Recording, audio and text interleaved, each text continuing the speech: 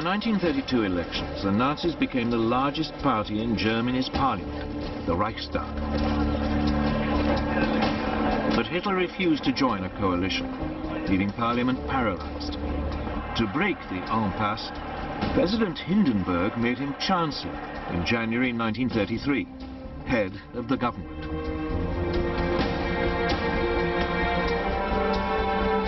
Within a month, the Reichstag burned down.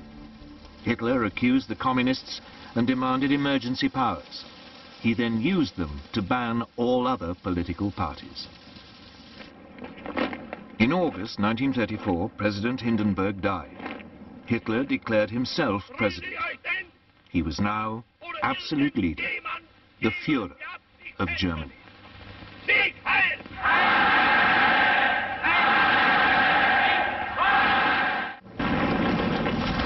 In 1931, without even informing their own elected government, the Japanese forces in Manchuria seized the capital Mukden and then overran the rest of the territory. A puppet state, Manchu Kuo, was proclaimed under a puppet ruler. Henry Puyi, the last emperor of China, who had been at its headquarters in Geneva, the League of Nations, now faced its first great test. Japan was universally condemned. But her response was blunt.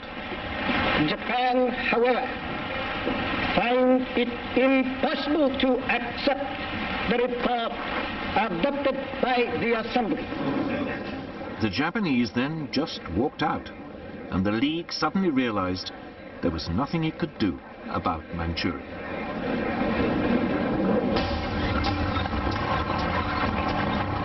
Japan was declared an international pariah, but it didn't care. In 1936, as a precursor to invasion, the Japanese signed a pact with Hitler. The aim was to guard against any attack by Soviet Russia were it to move on China. Then in July 1937, the Japanese provoked an incident with Chinese troops and invaded. It is easy to laugh at Benito Mussolini, the fascist dictator of Italy. All that, by 1928, his position seemed secure. Parliament was appointed rather than elected, and all power was firmly in the hands of the fascist Grand Council. Italy's armed forces were built up, including an advanced modern air force. In the Mediterranean, Mussolini launched a powerful navy, bigger than the combined might of the British and French Mediterranean fleets. When the Great Depression came, Italy seemed to weather it better than most. Mussolini became a source of worldwide inspiration. Political leaders, not least Adolf Hitler in Germany, saw the fascist system as a role model, strong and purposeful, in contrast to the weakness of the democracies in Britain and France. But Mussolini wanted more than adulation. He wanted to recreate the Roman Empire. And he already had a target in mind for his first imperial land grab.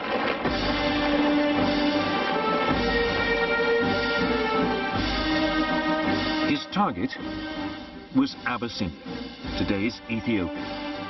Italy already had colonies on its borders in Eritrea and Italian Somaliland. It harried the Abyssinians, on occasions dropping gas bombs, even though gas had been outlawed at Versailles as a crime against humanity. After 6 months, Abyssinia was completely overrun. The Emperor Haile Selassie fled into exile in Britain. From its headquarters in Switzerland, the League of Nations wrung its hands. It did impose economic sanctions, but they had little effect. Mussolini's aggression had revealed two things. The League of Nations, that great hope for peace, was impotent.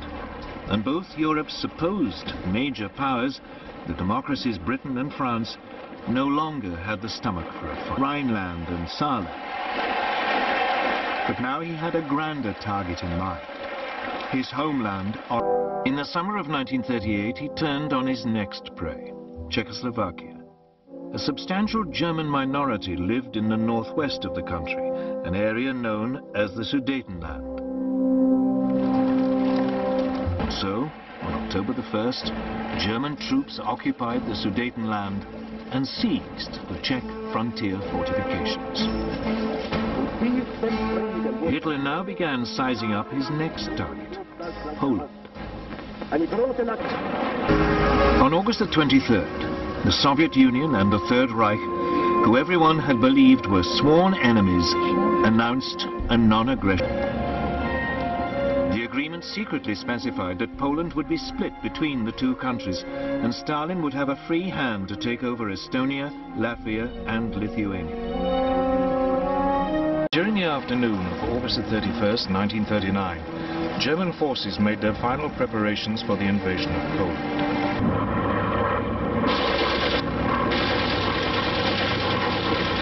From the start, it went well for the Germans.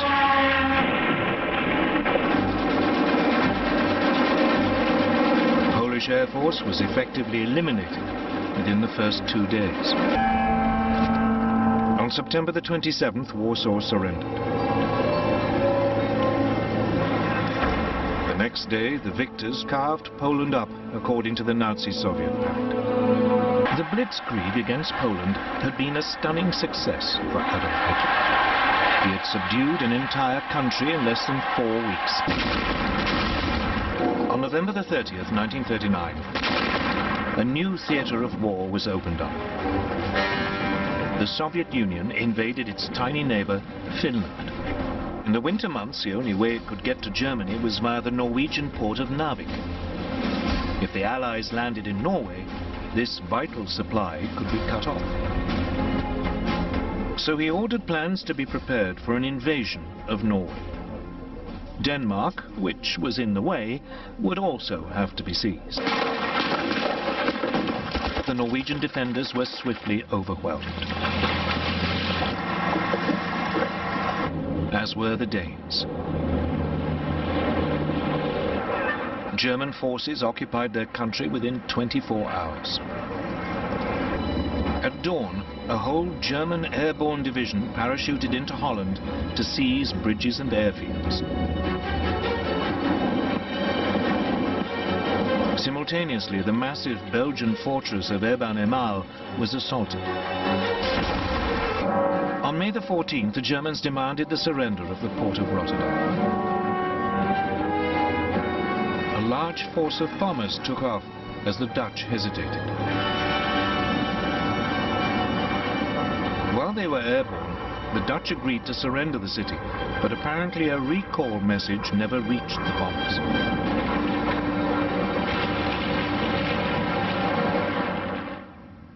Rotterdam was devastated.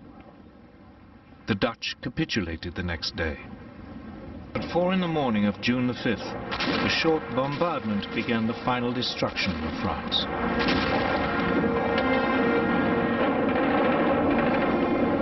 Assault troops crossed the Somme and the Aisne.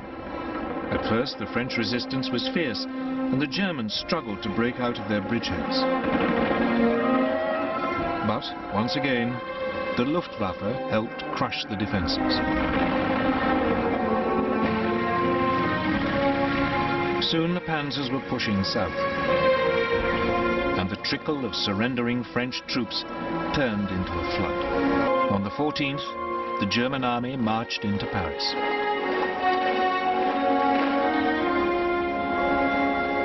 The swastika was raised on the Eiffel Tower.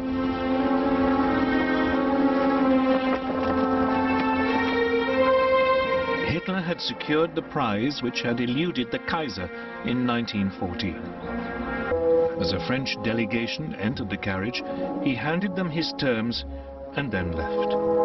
The French insisted on consulting their government, but the next day they were told that if they didn't sign immediately, the panzers would roll again. They signed, and the humiliation of France was complete.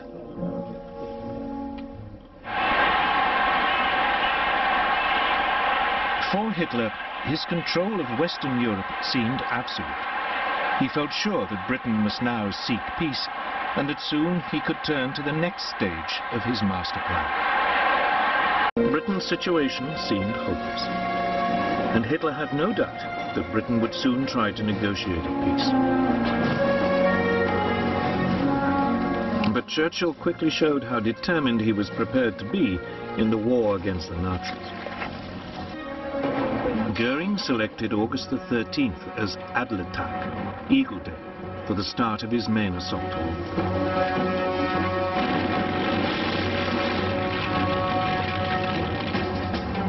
His aim was to destroy RAF fighters in the air and the RAF's airfields and Britain's aircraft factories.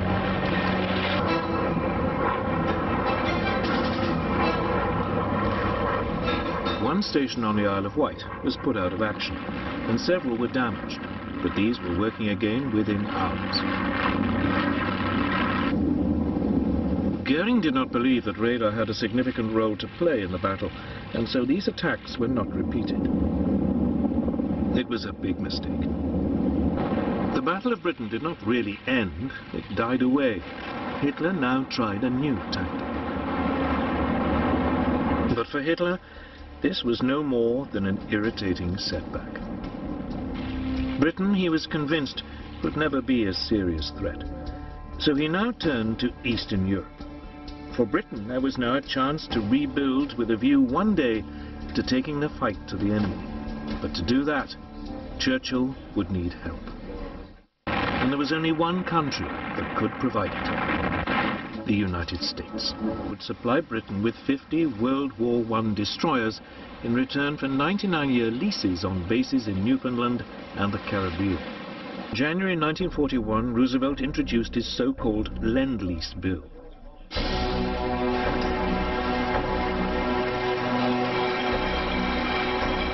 The United States would supply weapons and war material to Britain and China, which was still struggling desperately against the invading Japanese. Payment would be delayed. The US Navy also began providing limited convoy escorts, particularly for US ships carrying Lend-Lease materials.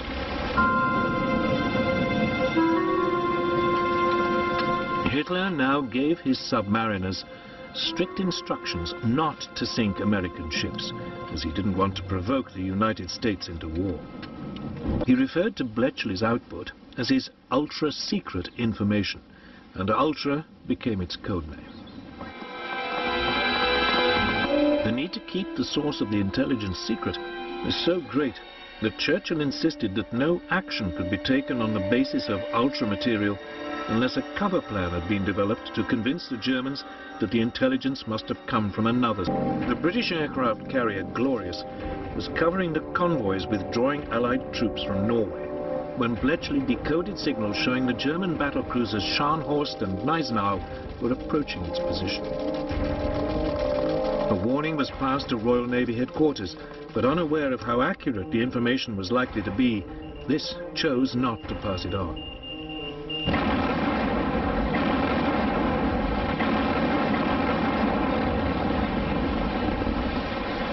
The Glorious was intercepted and sunk. The British Navy had learned the hard way just how important the new source of intelligence could be. It was not a mistake it would make again.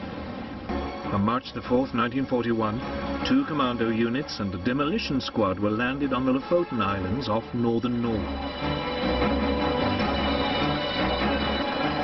Their main objective was to destroy. The commandos then rounded up 60 Norwegian collaborators and 225 German prisoners before returning without any losses. Churchill needed other ways to hurt them, so he focused on the resistance movements in the occupied countries.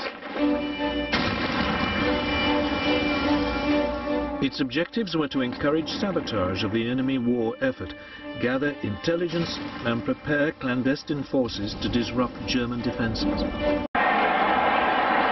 As Hitler marched triumphantly across Western Europe in the early summer of 1940, His fellow dictator in Italy, Benito Mussolini, dreamt of a similar campaign further south. 1940, they moved in across the desert.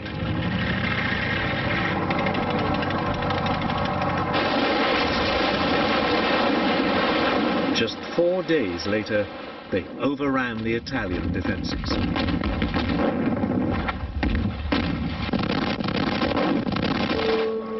Nearly 40,000 Italians were taken prisoner.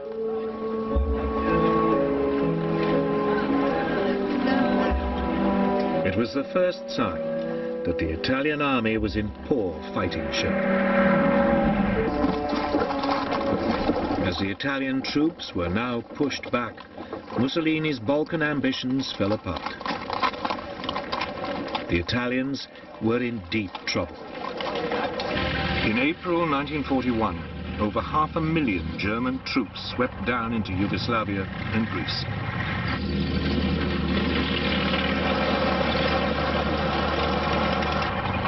For Germany, it would prove to be the beginning of a fateful entanglement with Mussolini's political dreams. 4 months later, Britain struck again.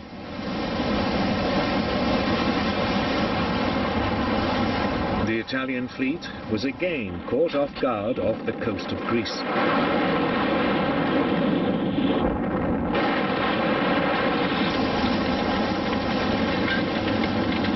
Mussolini's challenge to the British Navy was finished.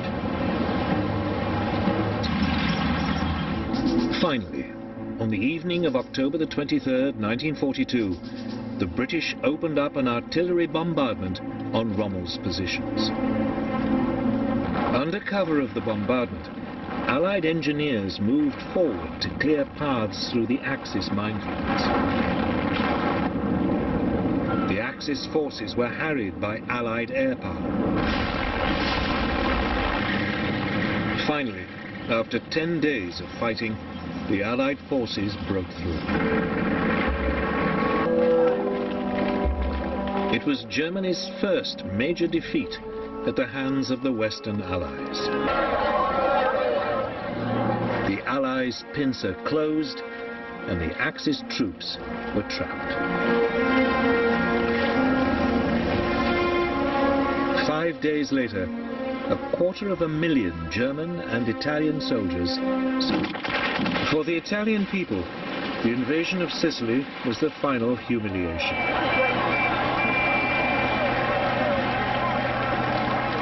Mussolini was overthrown in a popular uprising. The new government now opened secret talks with the Allies for an armistice.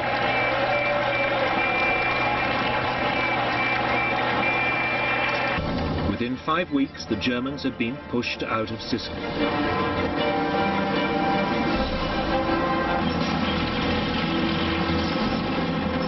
It wouldn't be until the spring of 1945 that the campaign could resume and Italy was finally won.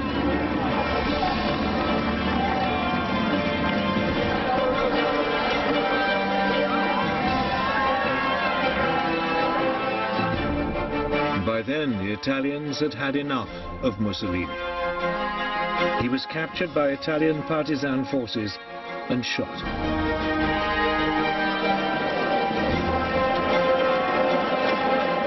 His corpse was hung by its heels in Milan. At 5 a.m. on June the 22nd, 3 years to the day after Hitler's invasion of the Soviet Union, the guns of the Red Army began a ferocious bombardment of German forces in what today is Belarus.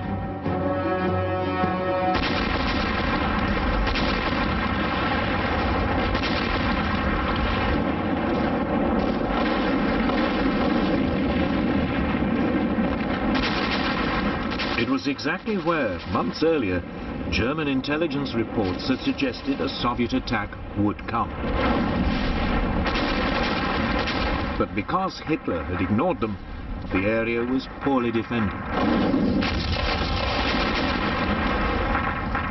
It was another of his mistakes. The barrage was followed, as always, by a torrent of Soviet tanks and infantry crashing into the German defenses.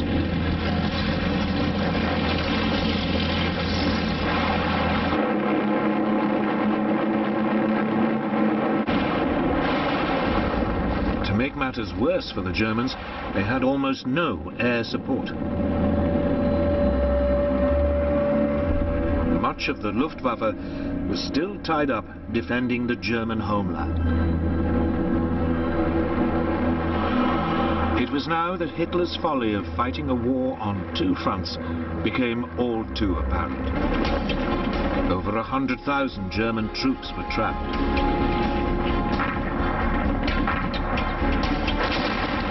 Within a week, the German survivors surrendered. Across the entire Eastern Front, the Germans were in retreat.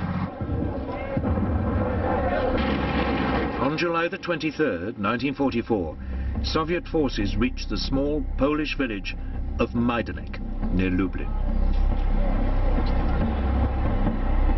Here they came across their first evidence of Hitler's final solution: the Majdanek extermination camp. During 1943 and 44, several reports reached London about what was going on inside the extermination camps. But nothing was done. Today, it is estimated some 6 million Jews were exterminated in Hitler's camps. What the Allies had never understood, until the war was over, was the vast scale of the Nazi extermination campaign. By the end of 1944, most of Eastern Europe lay in Stalin's grasp. His troops controlled the Baltic states and Poland, Romania and Bulgaria. Pro-Soviet forces ruled in Yugoslavia and Albania. Hungary and Czechoslovakia were in his sights. Stalin had successfully laid the foundations for the future Soviet bloc. He could now, at last, move on to Germany.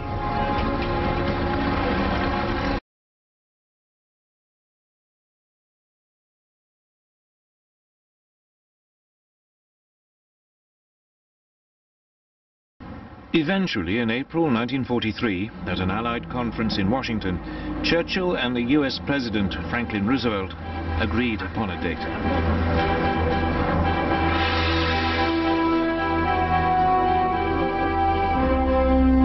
D-Day, or Operation Overlord as the seaborne invasion of France was formally called, would take place in the summer of 1944. The Calais was clearly the favorite. It offered the shortest sea crossing, and it offered the shortest and most direct way to Germany.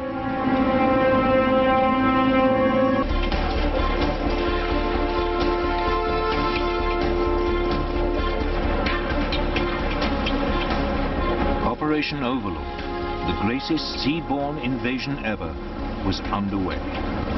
D-Day had begun.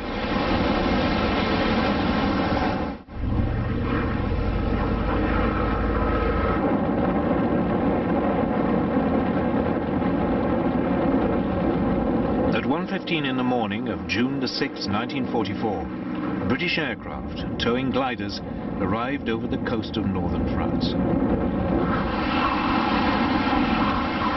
Then the gliders were released and plunged down to capture vital bridges over the Caen Canal in eastern Normandy. The Allies had launched their great gamble to invade Hitler's empire in Western Europe.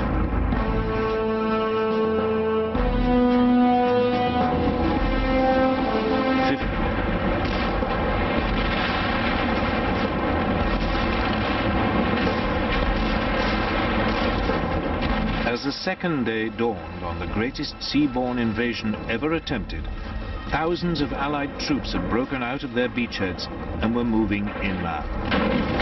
After 4 days of fighting, all the Allied beachheads were finally able to link up. but its spearhead ran into 4 German Tiger tanks.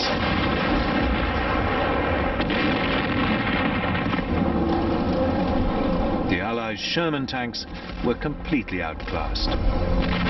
Their guns were outranged and their shells unable to penetrate the German armor.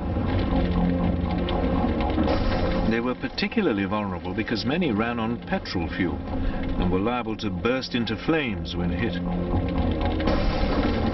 The Germans nicknamed the Sherman the Ronson, after the cigarette lighter, or more. They were now moving round behind the German forces, still battling it out with the British and Canadians near Caen.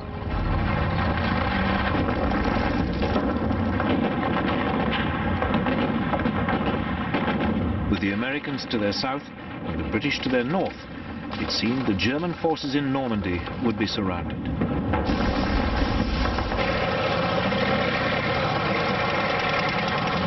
Hitler issued his usual order that there should be no retreat, but as the Allies squeezed in on them, the Germans began to flee.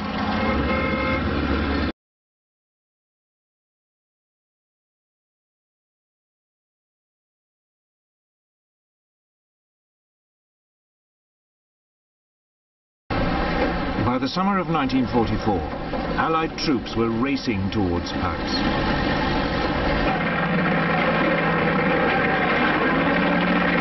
The final phase of the war in Europe was about to be played out. The Western Allies were squeezing in on Germany through France. The Soviet Union was approaching from the east.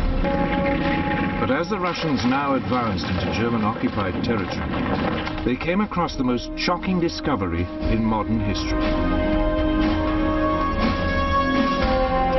A series of camps that would call into question the very nature of humanity. The world was about to discover the true horror of the Nazi regime. Hitler was planning a new fight back. His plan? To destroy Allied morale by attacking civilian targets, particularly in Britain. His method? A new miracle weapon, the flying bomb. On June the 13th, 1944, 10 were fired at London.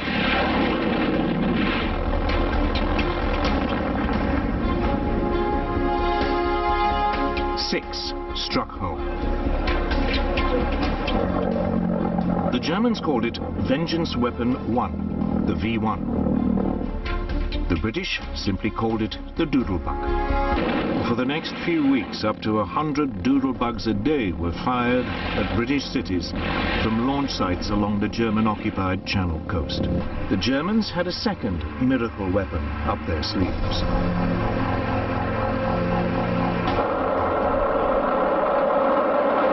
Hard on the heels of the V1 came the much more sophisticated V2 rocket.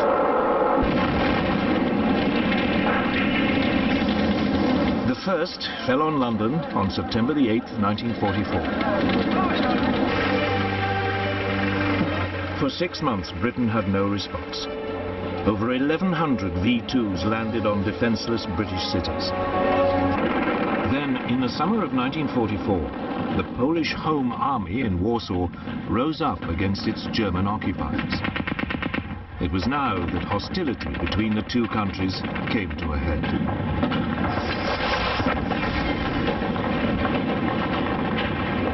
The Home Army had been spurred on by a broadcast from Moscow on July the 29th, urging a popular uprising. In the first few days of the rising, it seized some 2/3 of the city.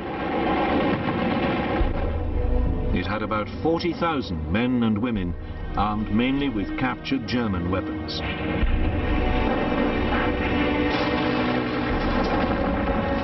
There were also more than 200,000 unarmed helpers.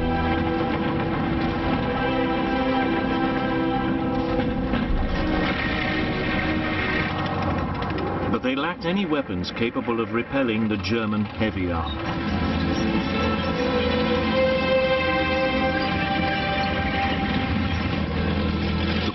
looked to the Soviet army, still camped just to the south, for help.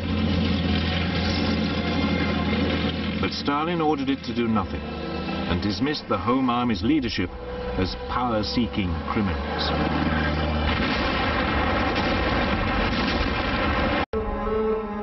But Stalin regarded the Polish Home Army as close to the Polish government in exile in London and hostile to communism. So he turned a blind eye to the plight of the Polish. The Germans wouldn't finally be pushed out of Poland until the Russian army drove them out in January 1945. On March the 7th, 1945, they reached the Rhine at Cologne.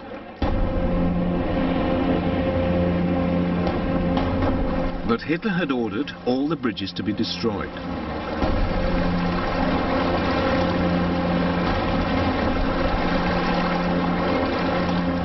Then, as the US forces explored further south, they found one bridge still intact near the small town of Remagen.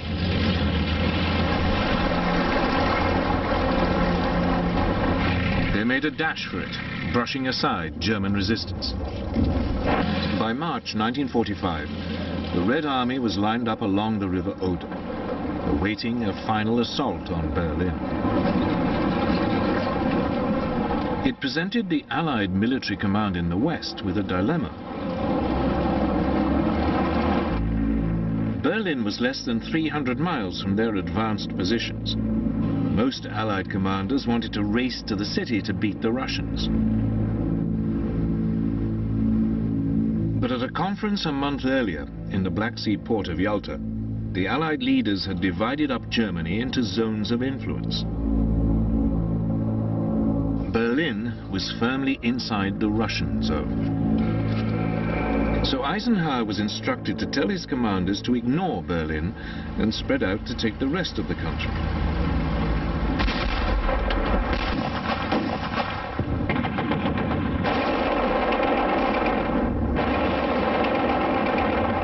When, 2 weeks later, the area fell, more than 325,000 troops were taken prisoner.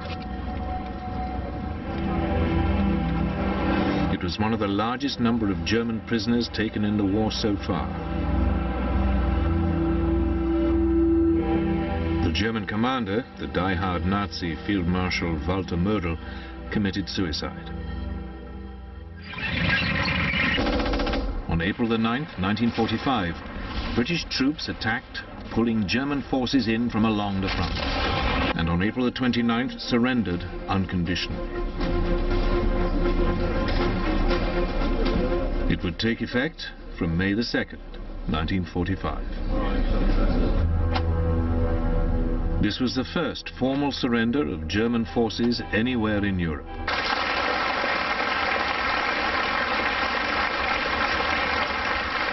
On April the 1st, 1945, Joseph Stalin summoned his top commanders to Moscow to receive their orders for the capture of Berlin.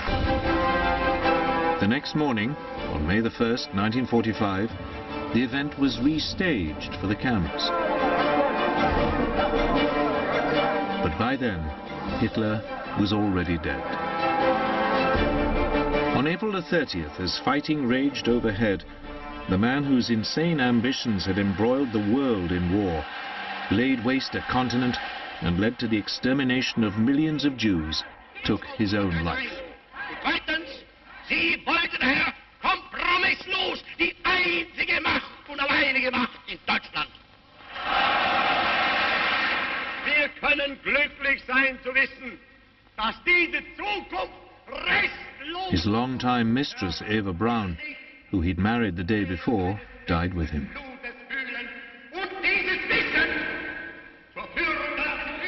Their partially burned bodies were buried in the garden of the Reichschancellery.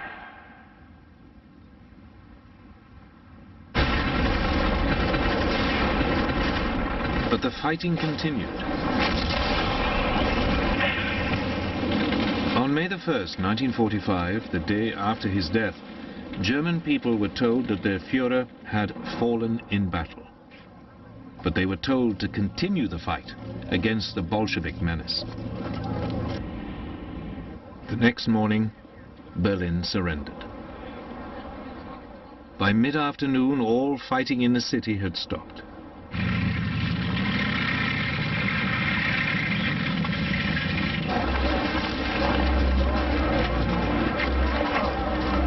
Across the country, the pace of the German surrender now gathered momentum. At 2:41 in the morning of May the 7th, 1945, at Eisenhower's headquarters in France, General Alfred Jodl, Hitler's chief of operations throughout the 6 years of war, signed a document of unconditional surrender.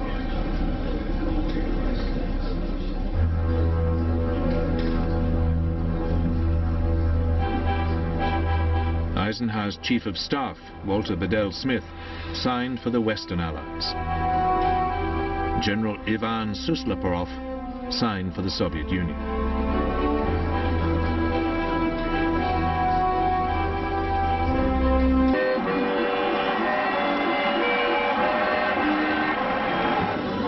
Across Europe and the United States, crowds began to celebrate the end of the war in Europe.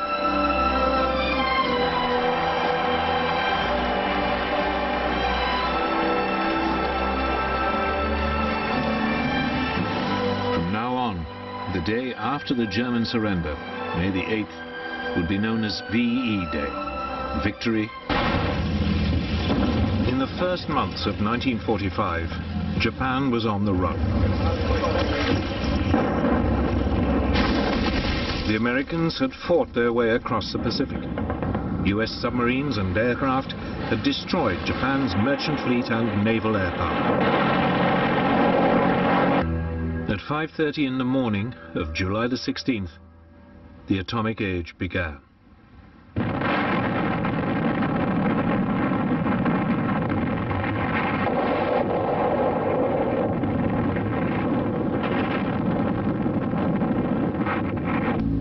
Two days later, on August the 9th, Fat Man was dropped on the major military port of Nagasaki. The plutonium bomb was even more powerful.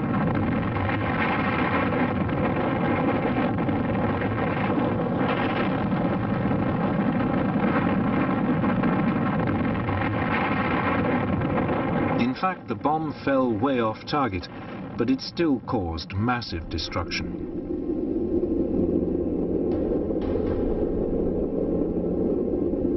Between 35,000 and 50,000 people are estimated to have died in the explosion. Then, on August the 14th, Hirohito used his huge prestige to instruct the War Cabinet to endure the unendurable and accept the terms. Several days later, on September the 2nd, 1945, a Japanese delegation came aboard the USS battleship Missouri.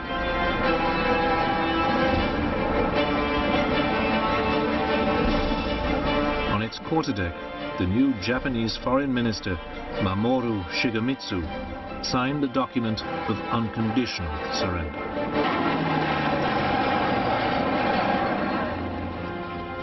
World War II was at an end.